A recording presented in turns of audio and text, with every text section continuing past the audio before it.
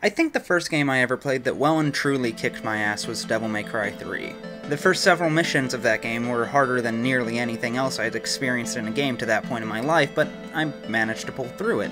However, upon reaching Virgil, I was stopped dead in my tracks. He was hard, impossibly hard, or so I thought at the time. In attempt after attempt, I would run up that staircase, eager for one more shot, and there at the top I proceeded to die again and again and again. Over the course of this ordeal, I began to feel myself become bitter and resentful and more than a little insecure about my own skill. Who is this guy? Does he not know who I am? I'm Dante! I'm the coolest person on the planet! Like 2 hours ago I killed a room full of demons using a set of pool balls! How dare this cocky piece of trash pretend to be better than me? I swear, I don't care if I'm good enough or not, I'm going to crush this guy! It was around the time I thought that I realized something. This is what Dante's feeling. Down to the letter. In that moment, I was more in tune with Dante as a character than I ever had been before, a feeling that would persist over the course of the game. And that would not have happened if Virgil hadn't been able to repeatedly destroy me. Or, to put it another way, the difficulty was able to convey Dante and Virgil's rivalry to me better than any amount of dialogue could. And DMC3 isn't the only game to do this. In the hands of a skilled designer, difficulty applied with a purpose can serve as one of the strongest ways to craft a narrative. Perhaps the most legendary example of this application is Dark Souls. Also, I know about 90% of you thought of it immediately the second you saw the title of this video, so let's just get it out of the way right now.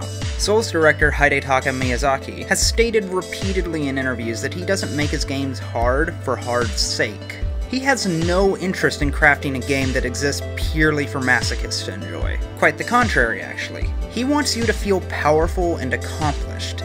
There's admittedly a number of ways he could have gone about doing this, but the method he's chosen is through staunch adversity. By making every inch of progress hard-won, it makes each inch feel that much more rewarding. If you've played Dark Souls, you most likely have a similar relationship with at least one boss, and that boss could have been any boss in the game, but it was Ornstein and Smough. More than that though, the difficulty well and truly sets the tone of the game.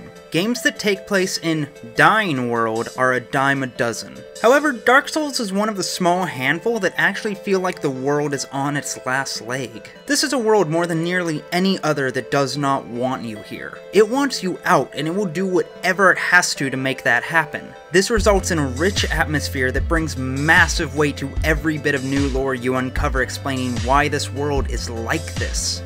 However, this is not a video about Dark Souls, and while using difficulty to empower, reward, and motivate a player is a great tool, it's been a well-known trick since the early days of gaming, and was debatably mastered as early as the original Castlevania, and its application and narrative has been well documented in games like Mega Man X. But what if a game decided to use difficulty in almost the exact opposite way, as a means to demean, punish, and discourage for the purposes of the narrative? Well, then we would have... Look, if you're one of the 5 remaining people who have neither played Undertale nor had the ever-loving bejesus spoiled out of it for you, then click here to skip over this part to go to the next. Everyone good? Alright. Okay. So, Sans. Hold on one second, let me put on the required music. There we go. His fight is hard, to say the least. Frankly, his fight is unfair. There are plenty of moments in it that are cheap and completely unpredictable. You are almost ensured to die at least once, more than likely 50 times, to something that you could not have reasonably expected to know how to respond to as quickly as the game would like. Be that the intro, the time skips, or his attempt to spare you. This fight is one of the most frustrating fights in all of gaming, and that is by design. The difficulty here is used as an attempt to literally make you give up. You are not supposed to beat the Sans fight. He exists as a roadblock. You are meant to give up and start the whole game again. The point of this fight isn't to be fun or rewarding or even to provide a challenge. Even if you win the fight, it doesn't feel rewarding. There's no big "I did it" climax. You stab a man in his sleep before he wanders off while hallucinating that he's seen his brother who you also killed. It's meant to be miserable. It's no coincidence that Sans is the only character who is aware of how many times you've died and makes fun of you for it with unique lines of dialogue going all the way up to 12 deaths.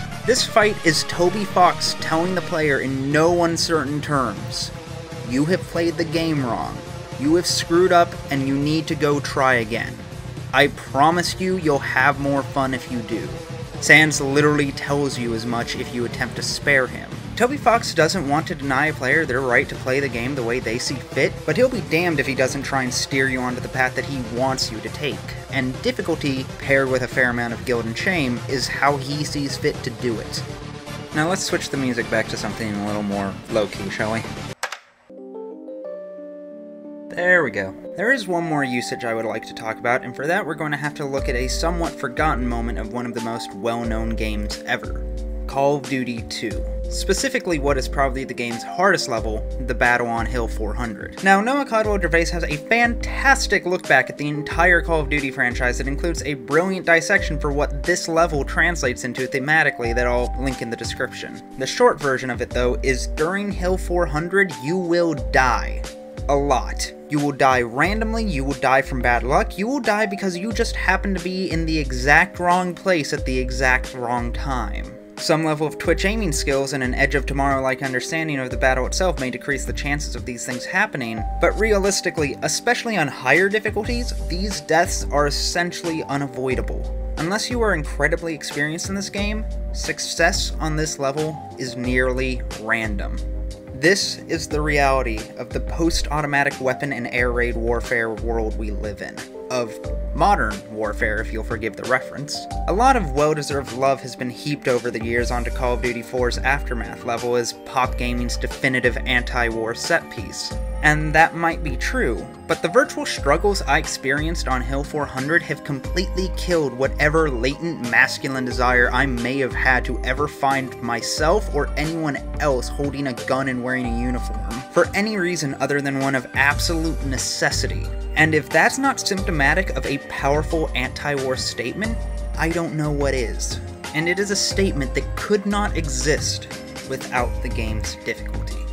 More and more often, I've been seeing articles and blog posts talking about how difficult games exist solely to perpetuate gamer elitism. And while elitism in games is a legitimate problem that does need to be talked about, I would really like us to take a moment and realize that difficulty serves not only a gameplay purpose, but a narrative one as well. Challenge is one of the truly unique things games can offer, and as games keep showing us, there's still so much more to learn about how to apply the things that only games can do. And if there's anything I keep learning, it's that there's always a new way to apply even the most basic resource when you're making something.